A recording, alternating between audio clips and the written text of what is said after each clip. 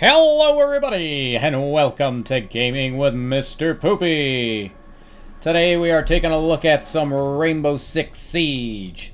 As always, we're going to be testing this with my RTX 3080 Ti here, paired up with the i7-12700K. We've got the LG, if I can talk, we got an LG Ultra Gear 27-inch monitor, 1440p, it's got G-Sync, 165Hz refresh rate, VSync is off, frame limit is off. We're going to be testing a couple little settings here. First, we're going to go all maxed out, and then we're going to see how high we can get this frame rate. There we go. Max it out. Okay. Apply. Alright, so everything is completely high, ultra, anti-aliasing, 100% render scaling. So we're good to go. Benchmark it. Let's see what happens. And we've got all our info up top here. And we'll see what happens. Alright. And we are, wow. I'm actually kind of surprised. Frame rate's a little lower than I expected, but I mean, still good. Thought it was going to be a little higher. I guess that anti-aliasing is pretty intensive. The GPU is running pretty much full throttle. The CPU is barely breaking a sweat. We're getting the 80s. Looks like we're averaging somewhere in the 80s right now. And got 32 gigs of RAM sitting in there with this. Looks nice. Looks good. Picture's nice and clear, crisp, sharp. Everything is beauteous. My GPU temps are getting into the 70. A little warmer side. I'm thinking about maybe doing a little undervolting on it to let it run a little cooler. But it's alright. Those are still safe temps. A little high, but they're still safe. Alright. Alright, so yeah. Averaged 85. Yeah, a little surprised by that. Honestly, I thought even with the maxed out settings, I thought it would be a little higher. I mean, nothing to complain about. But if we're looking for competitive settings, that's not the way to go. Alright, so let's drop this down to 2 times TAA. Apply. And let's benchmark that. So instead of 4 times, we're at 2. So I'm assuming we're going to be somewhere in the upper hundreds. Yeah, so basically about almost, I mean, it looks like almost double of what we were getting before. And most likely, this is probably what I would play at, seeing as my monitor is 165Hz refresh rate. So this would probably be a safe setting for me. It drops a little under 165, 140s, but a great picture, and the frame rates are looking nice. Still good picture. I mean, all the graphics are still maxed out. It's just the anti-aliasing that we changed. So, it's still, I wouldn't say jagged looking, even on the 2 times. It still looks nice. Although now we're dropping into the 140s. I want to stay as close to 165 as possible, so maybe I wouldn't play at this setting. We'll see. Oh, 170s outside. Alright. So we averaged 155. That's pretty close to the monitor's refresh rate, I'd say. And if you click on here, it shows you the previous. Yeah, that's quite a difference there. You can see the gray line is where we were at before. Alright, so let's go back. Let's see here. Anti-aliasing. FXA. I don't like FXAA. Then there's off, and then there's this TAA, temporal. Introduce some ghosting artifacts. I don't know if we want ghosting. Those damn ghosts. Well, whatever. Apply. Let's benchmark it. We'll see what happens.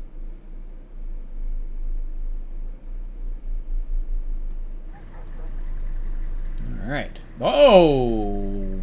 Wilbur! those are some high refresh rates. I mean, that well above 165. Goodness. I mean, it still looks nice.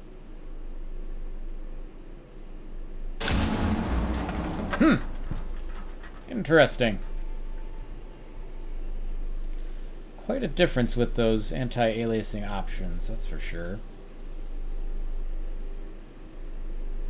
I still don't really see any, like, horrible jaggedness either. I mean, if I had, like, a fancier 240 hertz monitor, I'd probably play at this setting, because this is, yeah. Although it says introduces ghosting, we're not really moving around too fast in this benchmark, so I don't know if we'll be able to see any visible ghosting, but the picture does look nice. Wow. Crazy. Those are some high frame rates. 250! Well, for any of you folks who are looking for high refresh rate monitors, yeah, you can definitely do it here. Yeah, wow. Man, that's quite a jump from 160. I mean, it basically went up another 100 frames per second. That is crazy. Just from that, just from changing those anti-aliasing options, that's impressive. All right, well, let's put it to, all right, let's go down to, just for the hell of it. Let's put it on the lowest settings. We're going to call this the super competitive settings.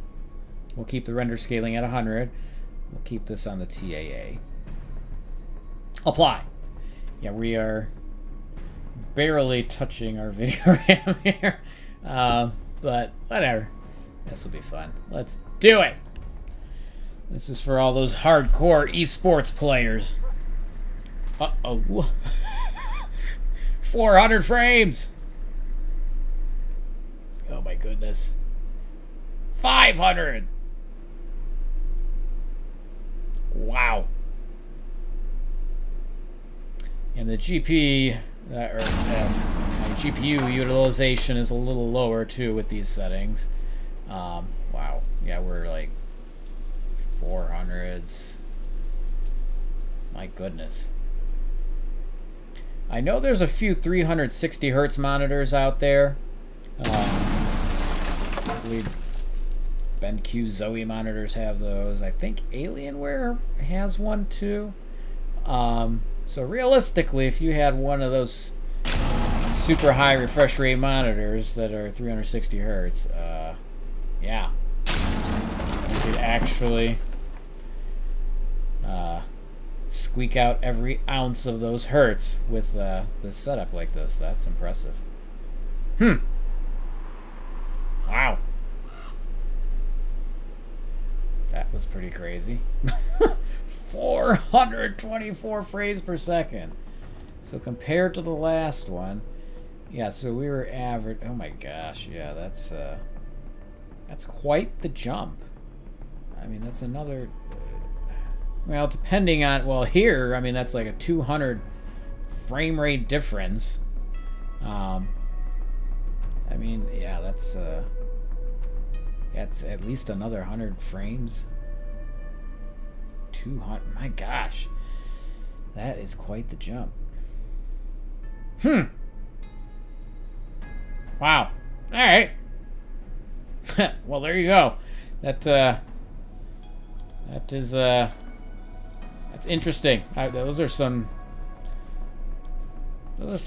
shocking results. I didn't think it would get that high, and honestly, on the max setting, I was kind of surprised at how intensive it was on Ultra.